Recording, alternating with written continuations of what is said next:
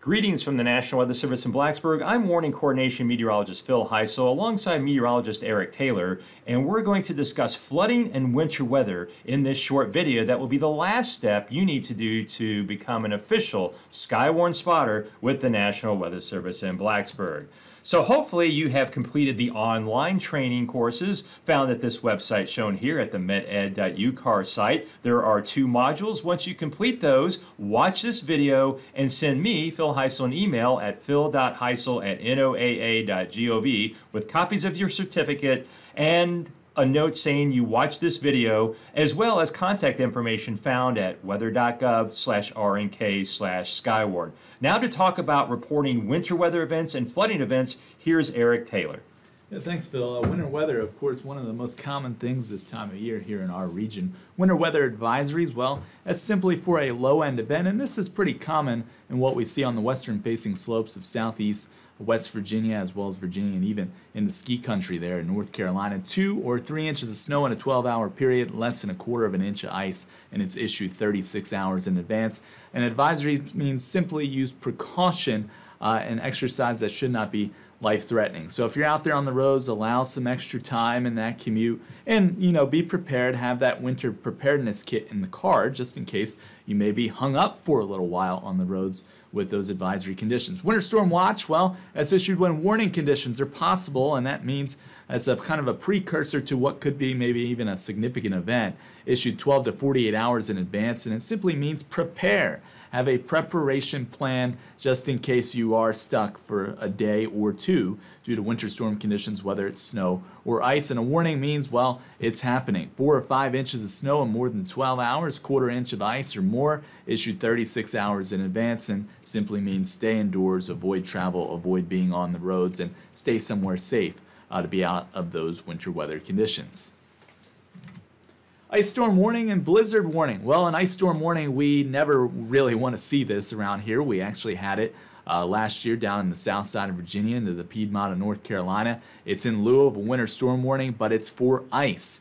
It's issued for that type of precipitation, at least 1/4 of an inch or more of ice in 12 hours, and there's no such thing as an ice storm watch, but we don't like to see that around here. And another one that we don't like to see, but we can get it every now and then here in southwest Virginia, is a blizzard warning. It's sustained or frequent gusts greater than or equal to 35 miles per hour and considerable blowing and drifting of snow, reducing the visibilities below 1/4 of a mile.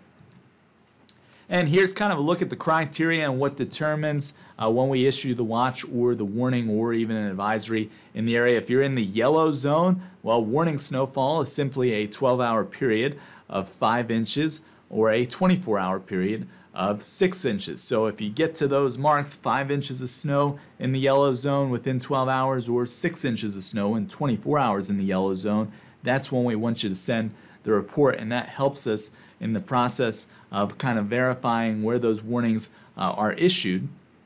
And advisories in the green zone, well, 12 hours and 4 inches and 24 hours of 5 inches in the green zone. That includes the city of Roanoke as well as Danville and Martinsville. And for advisories, we'll issue those in that 12-hour period when we're likely to see 2 inches of snow there in the green zone.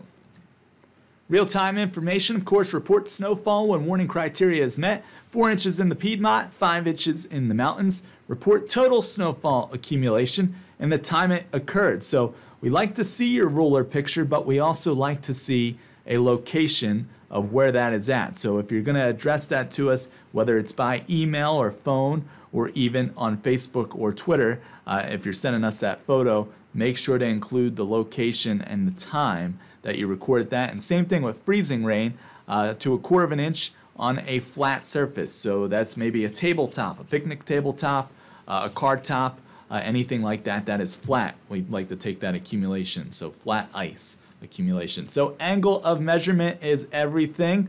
As you can see in the 2 photos, measure at eye level. So the guy that's on the left, well, he's standing up, and that's going to be a little bit difficult. So if he gets down closer to the ground where the ruler is down at the surface, he'll have a better view of what is there on the ruler for that measurement. And take a couple measurements around the property just to make sure you have that accurate measurement that you're sending in. Flash flooding, this is also something that we see.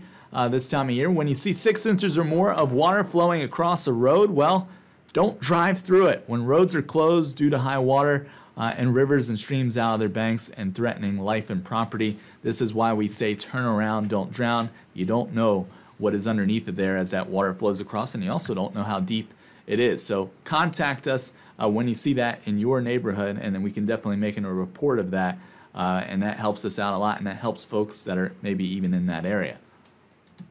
How to submit your report. Submit a report. Use the web-based form at www.weather.gov/RNK. Underneath Submit a Report, you'll see the little green guy on our front page down at the bottom. You click on him and you can submit a report that way. Most important overall and in this area, call us on the phone. It's simple, and you can talk to one of us as well when you submit that report, 540-553-8900, or email us at rnk.skywarn@noaa.gov. Amateur radio operators, well, the primary repeater up on Poor Mountain, they're at the numbers and the tone below, and Facebook and Twitter at NWS Blacksburg, always important as well to issue the photos and the reports. And we'll send it back over to Phil.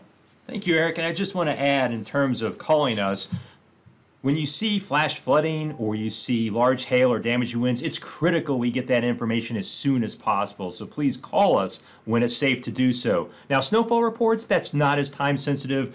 We encourage you to use the other formats, such as the online weather reporting form that Eric showed you, email, or social media. But definitely for those short fuse events like flooding, severe thunderstorms, tornadoes, definitely call us as soon as possible. So just to review, when do we want you to call us? Obviously, anytime you see a tornado or a funnel cloud, when it's safe to do so. Hailstones of any size, flooding when water is covering the road, creeks or streams are out of the banks. Anytime you see trees or power lines down, or if you have a personal weather station and you measure a wind gust that is 50 miles an hour or greater, we'd really like to hear about that. And for snow accumulation, again, if you live in the Piedmont areas, let us know when you get 4 inches of snow, and call us back with your snowfall total. If you live in the mountains, call us when you get 5 inches of snow, and call us back with the snowfall accumulation when it ends. Also, let us know if there's any injuries or structural damage due to significant weather events. And when you call us, we want to make it as simple and painless as possible. Just remember the who, what, when, and where. Tell us your name and that you're a SKYWARN spotter, what you saw, when you saw it. That is so critical. Give us a time for every report that you share and where you are located. If you're on the road, give us the nearest street intersection. And that concludes the video to make you an official SKYWARN spotter with the National Weather Service in Blacksburg. Again, email me, Phil Heisel, at phil.heisel@noaa.gov with a copy of your certificates and your contact information. And if you really would like to help the Weather Service more, I encourage you to check out this PDF form that shows you other ways that you can share weather information by being a CocoRods observer or through other means. So on behalf of the National Weather Service in Blacksburg, we appreciate your help very much by being our eyes in the field. Eric, thank you so much for your help with this video, and stay safe out there, everyone.